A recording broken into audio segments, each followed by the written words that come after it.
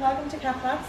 So this is the entrance that you will come into, and you'll be walked over towards this bed, which you'll be laid down on. There's a warming blanket to keep you nice and warm, and blankets to keep you covered up and decent, okay? These will be removed, but you'll be kept nice and warm while we prep the top of your legs with some foam cleaning solution. So you'll be laid flat on here. So you'll just be looking up at the ceiling. There's not much to look at up there, but you'll be laid flat. And this wee camera will come close to you. This is the X-ray camera that takes pictures and these as you're laid flat. It looks very big and scary, but it's not. It comes close to you, takes pictures of your heart and your head is here. You will not be hit with the machine.